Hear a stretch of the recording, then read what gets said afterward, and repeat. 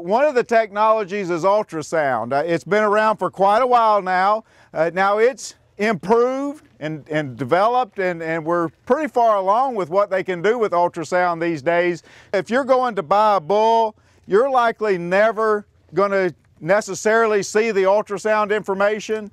If I had it my way, you would never see it. You wouldn't see it as ultrasound data. Where would you see it as? Carcass EPDs.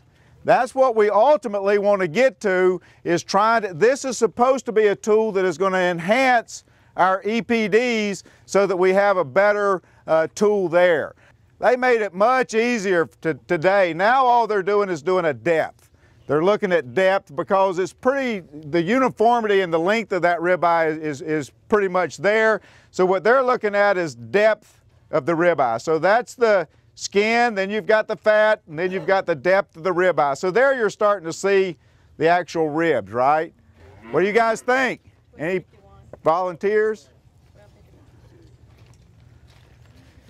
1256 is the correct answer. So 1256. So put a check mark by it if you got that one right. So all right. You're saying you got to go from here to the rib. Correct. The longer that Correct. is, the bigger that eye. Right. More depth right there. Correct. Yep. All right. Question number 2. Which steer has the most fat over the ribeye?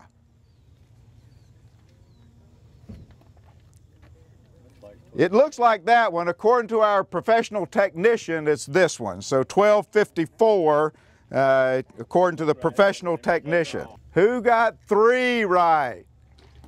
All right, we got 1, 2, 3. Are those the 3 in contention here? This is the man, 43.99. 43.99. Total weight of the 4 steers as of yesterday.